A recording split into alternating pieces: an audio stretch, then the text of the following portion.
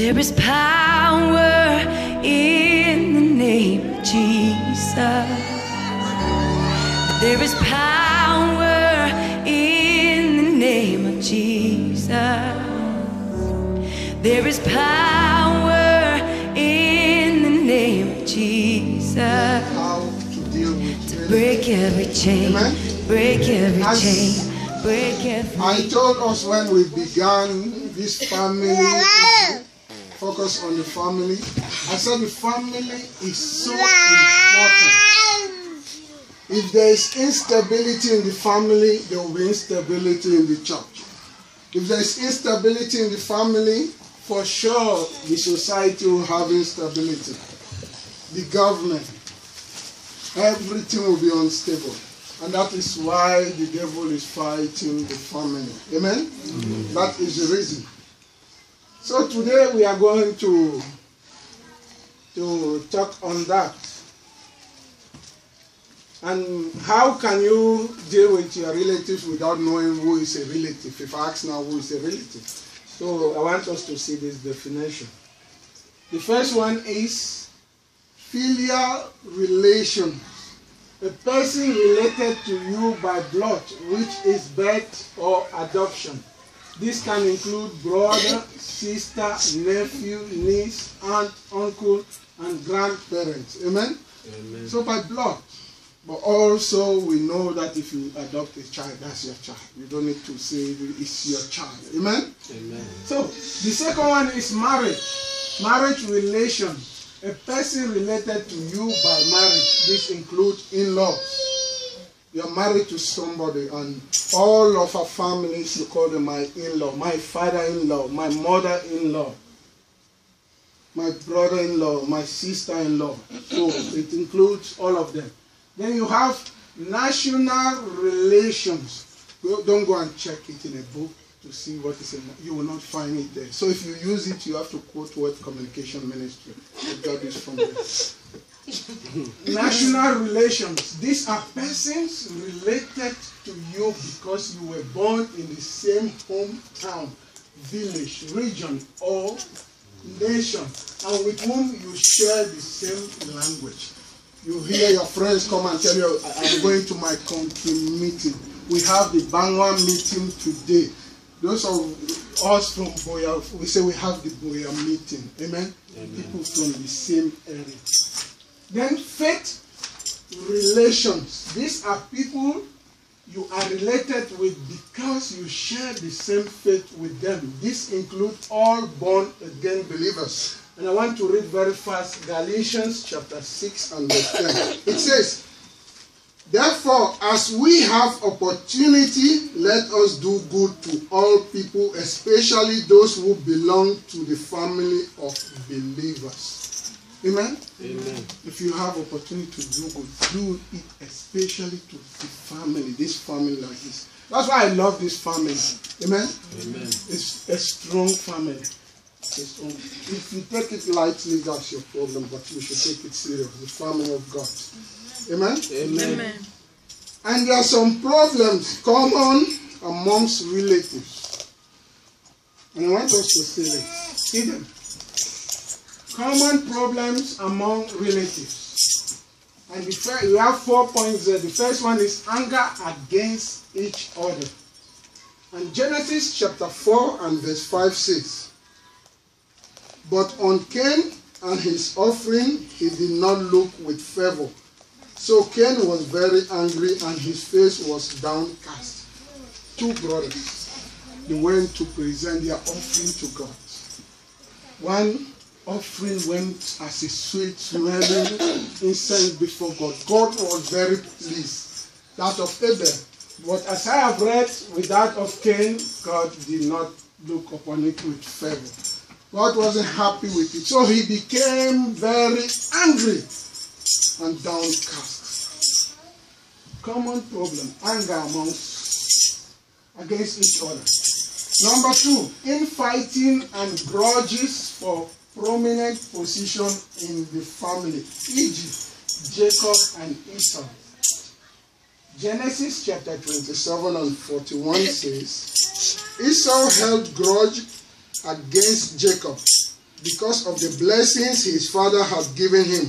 He said to himself, the days of mourning for my father are near. Then I will kill my brother Jacob.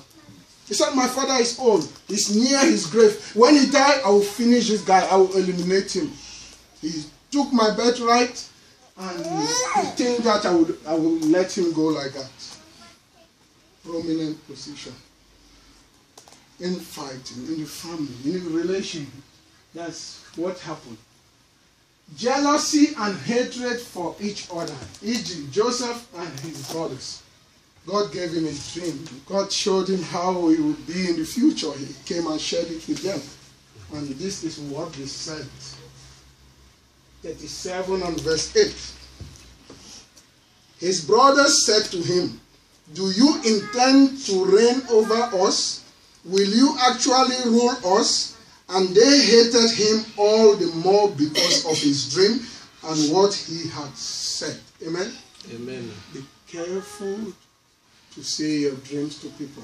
Amen? They hated it. And we know the story. They wanted to kill him. If not for his brother who came and intervened, another brother who came and said, please don't take the life of this guy, this our brother. So they negotiated at the end. They said, okay, let's sell him. From the pit, they removed him and they said, let's sell him. And that's how he got his victory. God, from the pit to where? To the king. To where? To the king's palace. To the palace, from the pit. That's what happened. And we see covetousness over the right to inherit family property. The brothers in Jesus' parable. In the book of Luke, Jesus gave two parables. The first one, Luke chapter 12, 13 to 15. One guy came and said, Jesus, tell my brother to divide the family property. Jesus said, who has made me judge? Then he left that part and said, you should know that a man's life doesn't consist of what he owns, his possession. Amen? Amen. I should watch out. But I'm going to read it. Luke chapter 12, 13 to 15 says, someone in the crowd said to him, teacher, tell my brother to divide the inheritance with me. Jesus replied, man, who appointed me a judge or an arbiter between you? Then he said to them, watch out, be on your guard against all kinds of greed. A man's life does not consist in the abundance of his possession. It's not what you have that is really called life. That's what he was telling them. He said, but nobody has made me a judge. And the second parable is about the prodigal son. This man had two sons. One came to him and said, share the property. The man decided to share it to them. He went, squandered everything. Bible said he spent his money with prostitutes. At the end, he came back. But his father with love still received him. Amen? Amen. But we know his brother wasn't happy.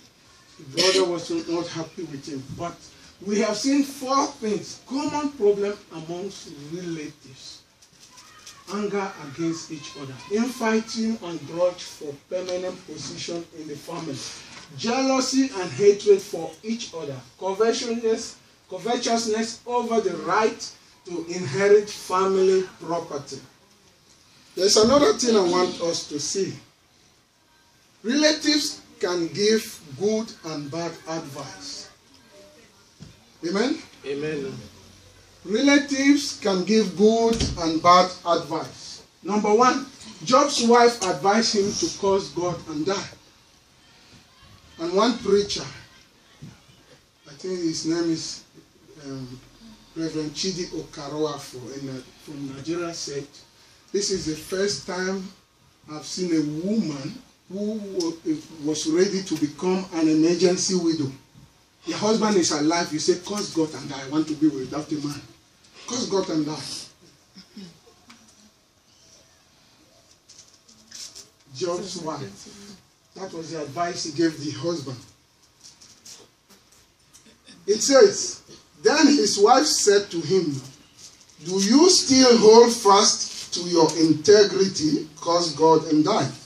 Verse 10 says, but he said to her, you speak as one of the foolish women speak. Shall we indeed accept good from God, and shall we not accept adversity? In all this, Job did not sin with his lips. Amen? He did not sin. He rebuked the woman.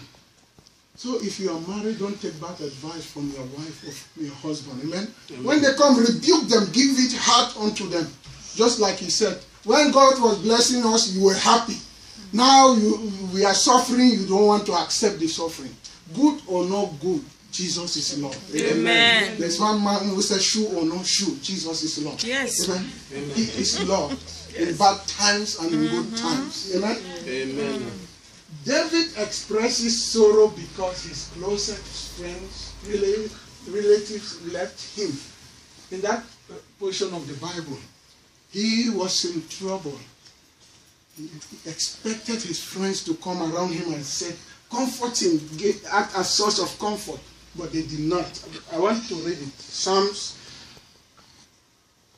38 verse 11 says, my loved ones and my friends stand aloof from my lake. And my relatives stand afar off. Far, my relatives. His relatives, they were far from him. So relatives can be good and bad, and relatives can give good and bad advice. Moses listened to the advice of his father-in-law Jethro. Jethro was the father-in-law of Moses. One day Moses just stood up and said, I'm going to see how the Israelites in Egypt they are doing. He said, go. So when Jethro came and visited Moses, he saw the way Moses was handling the affairs. Moses would sit down with the people, judging them from morning till evening. The man called and said, young man, come. Moses came and said, the way you are dealing with these people, you will die before your time. You will short-circuit your life. Divide this job. Some simple matters, give it to some people to handle. When it is more than them, they will come to you to handle it. And Moses, Bible says, hearken or listen to his father-in-law Jethro and did all he told him to do. Amen? Amen. Let me just read part of it. So Moses went and returned to Jethro, his father-in-law, and said to him, please let me go and return to my brethren who are in Egypt and see whether they are still alive. So when Moses, I skipped some verses. So Exodus 18:14 now. So when Moses' father-in-law saw all he did for the people, he said, what is this thing that you are doing for the people? Why do you alone sit and all the people stand before you from morning until evening? Verse 24. So Moses heeded the voice of his father-in-law and did all that he had said. Amen? Amen. So there are some advices that are good. You cannot kill yourself from morning to evening judging the people. This man will come with his kids, you will judge this other one. Morning till evening, he said you will die.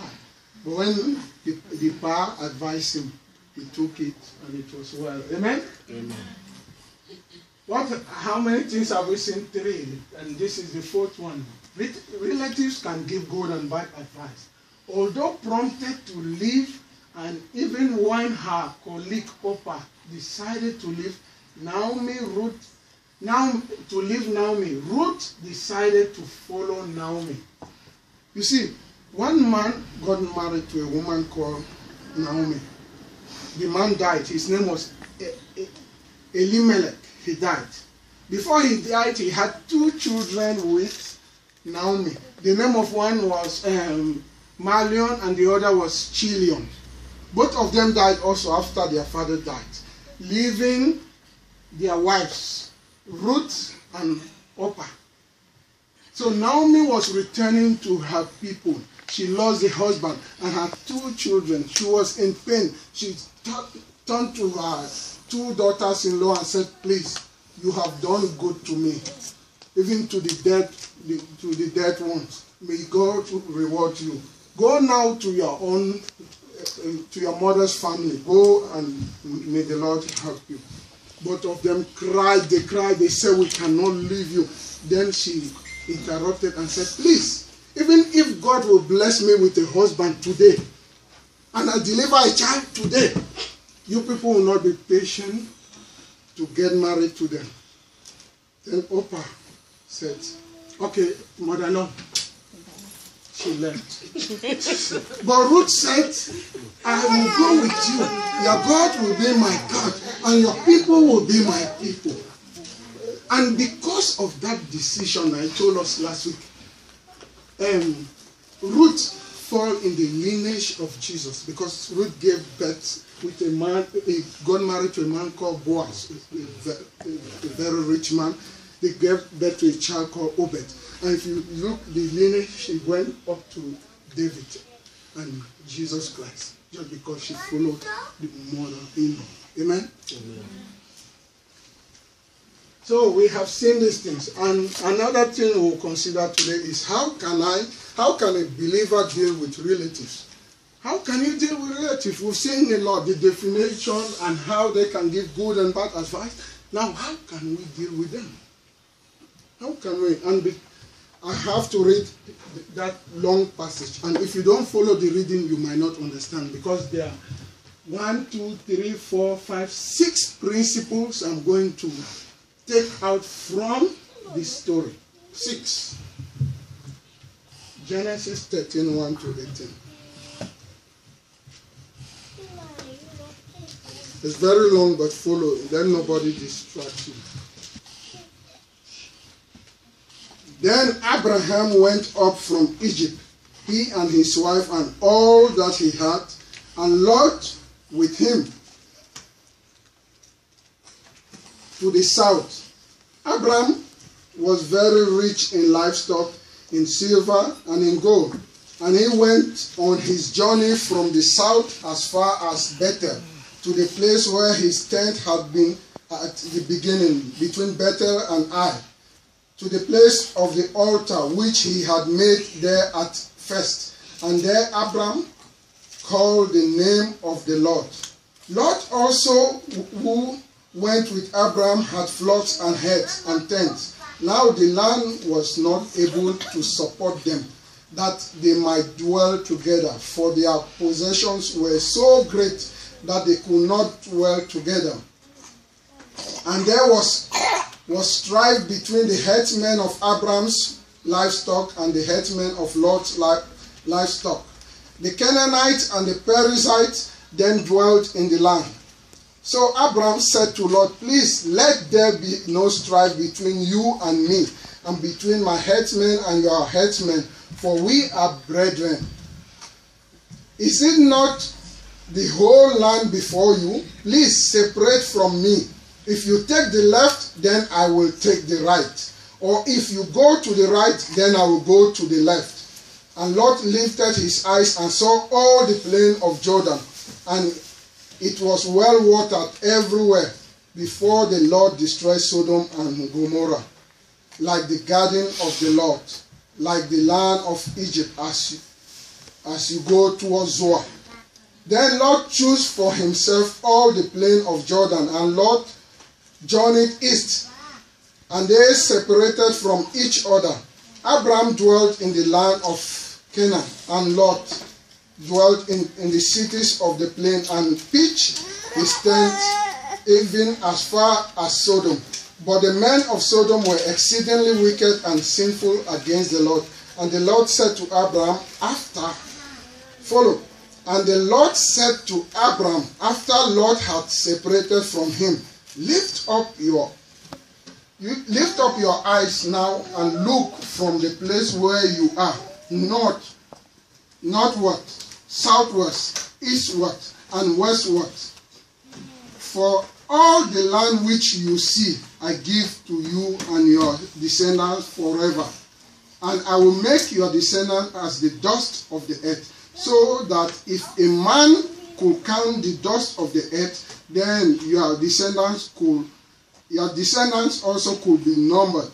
Arise, walk in the land through its length and its width, for I give it to you. Then Abraham moved his tent and went and dwelt by the terebinth tree of Mamre, which are in Hebron, and built an altar there to the Lord. Amen? Amen. Quite a long reading, but necessary.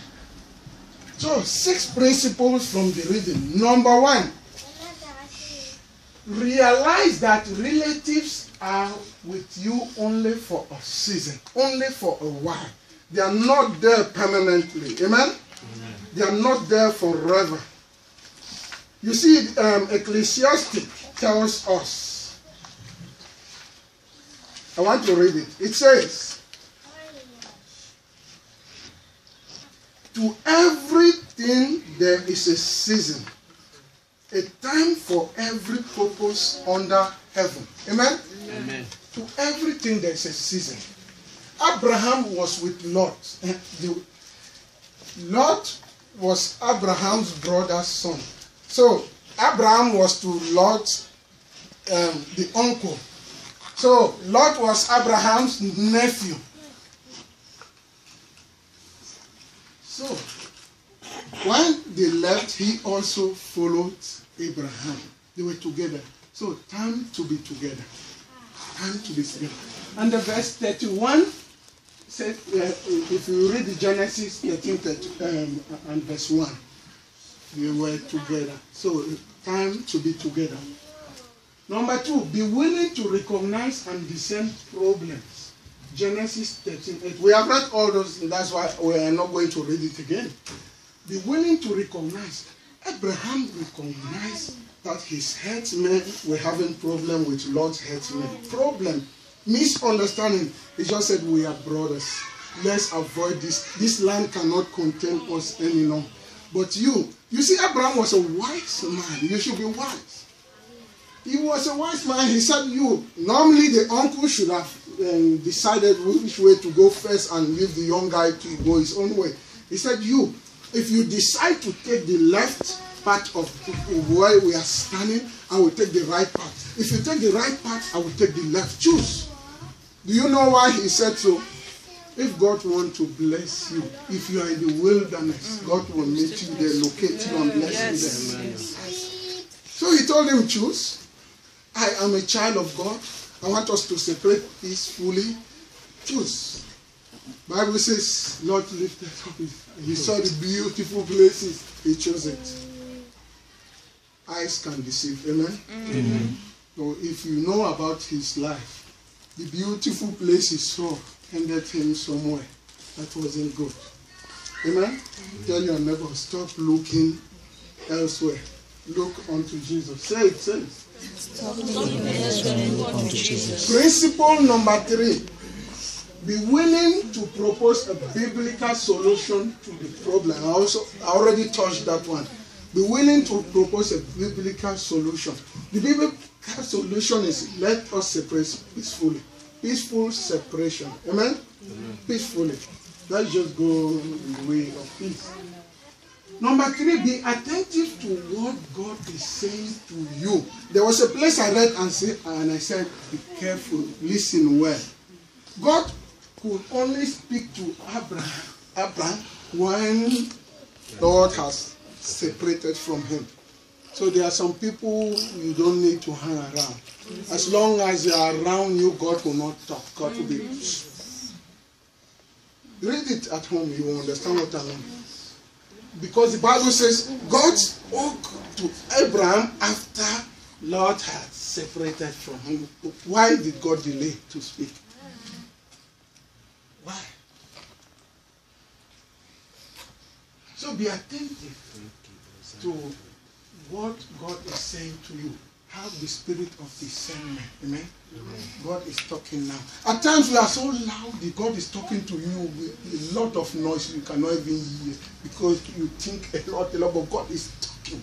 But we don't even listen. But be attentive. Amen? Amen. Be prepared to fight for and defend your relatives. I want to read this place. 14:12 to 16. Follow as I read.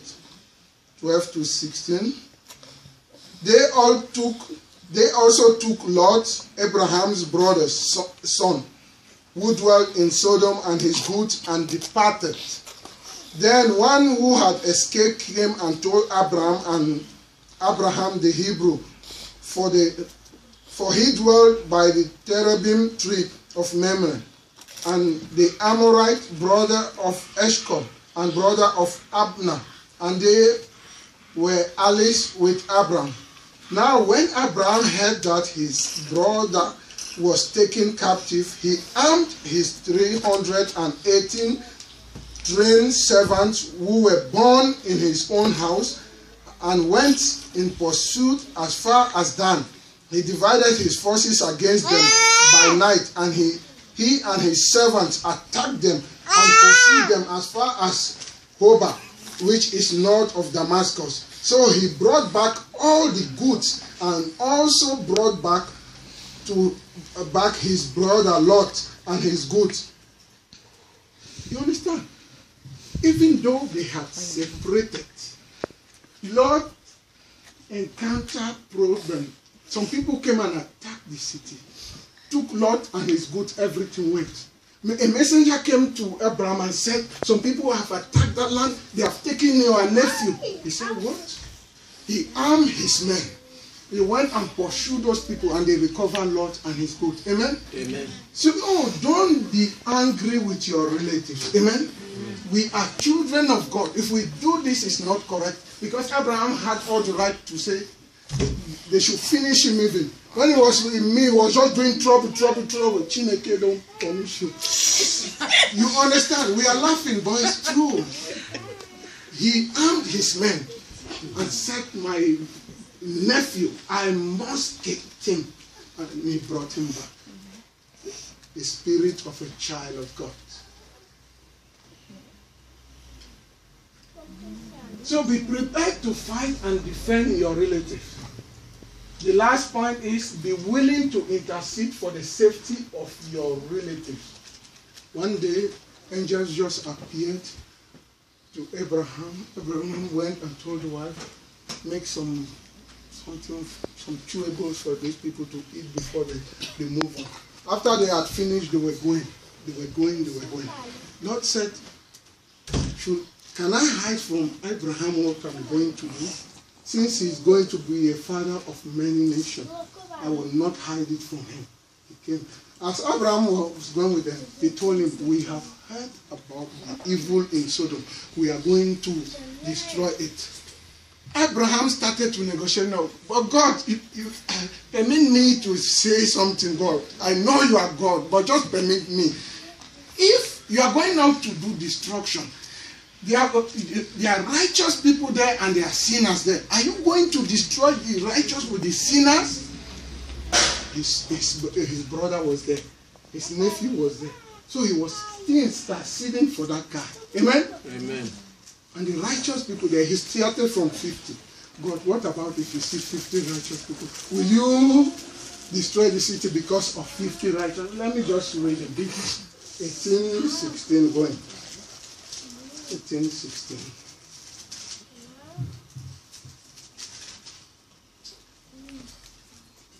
Then the men rose from there and looked towards Sodom, and Abraham went with them to send them on their way.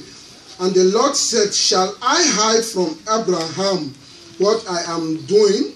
Since Abraham shall surely become a great and a mighty nation, and all the nations of the earth shall be blessed in him. For I have known him in order that he may command his children and his household after him, that they keep the way of the Lord, to do righteousness and justice, that the Lord may bring to Abraham what he has spoken to him. And the Lord said, because the outcry